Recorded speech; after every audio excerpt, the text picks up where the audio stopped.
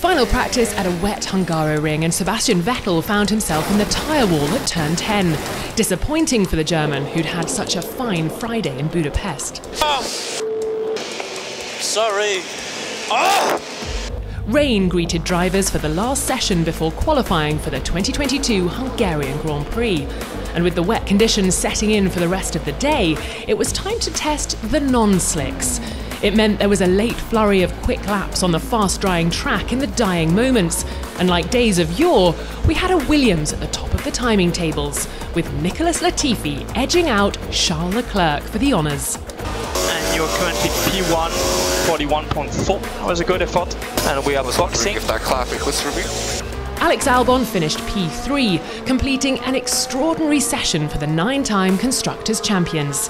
Max Verstappen put in some quick laps on the Inters at the end, but his best only netted him P4. Under the conditions, driver feedback was essential. No grip, struggling a lot. For some reason my rear feels like on ice. My foot, oh my god.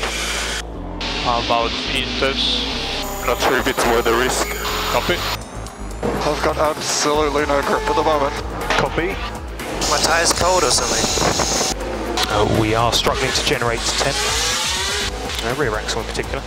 Leclerc suffered a huge snap of oversteer at turn 5, and McLaren's Lando Norris was another driver, having to work hard to keep his car on track there. Fernando Alonso demonstrated some rallying skills at turn 3, the two-time champ drifting his Alpine as he wrestled with the conditions. A fine P6 for the veteran Spaniard as the flag fell. Pierre Gasly had a slow speed spin at the chicane, the AlphaTauri driver keen to get on throttle, exiting turn 7 and finding himself facing the wrong way as a consequence.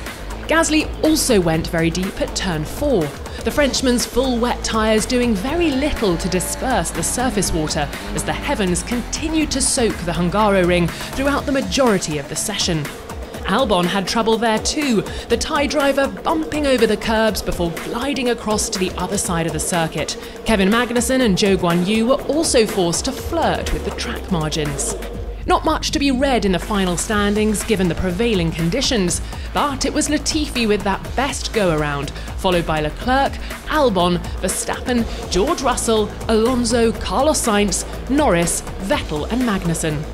Lewis Hamilton had a reduced run-out due to earlier technical checks, P11 for the 7-time champion, and he was followed by Mick Schumacher, Esteban Ocon, Daniel Ricciardo, Lance Stroll, Zhou, Yuki Tsunoda, Valtteri Bottas and Pierre Gasly, with Sergio Perez completing the set.